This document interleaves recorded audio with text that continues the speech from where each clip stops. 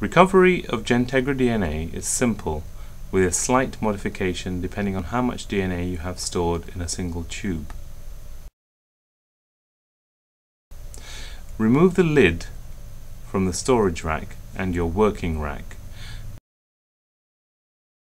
Transfer your tubes to a new working rack. Then remove the caps from your GenTegra DNA tubes with your decapping tool. If you stored less than 1 microgram of DNA, simply add the same volume as the application volume of GenTegra hydration solution directly into the bottom of the tube and incubate the sample for 15 minutes at room temperature.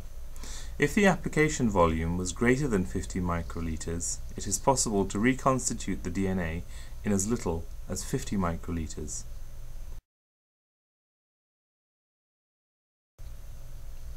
When the 15 minutes is up, simply vortex for 1 minute to solubilize the DNA. The DNA is now ready for use.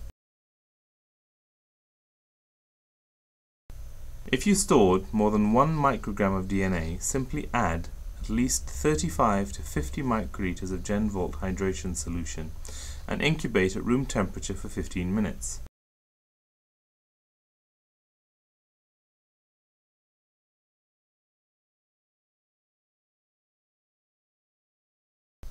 Following this incubation, recap your tubes.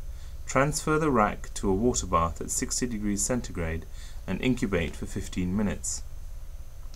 Again, if the application volume was greater than 50 microliters, it is possible to reconstitute the DNA in as little as 50 microliters.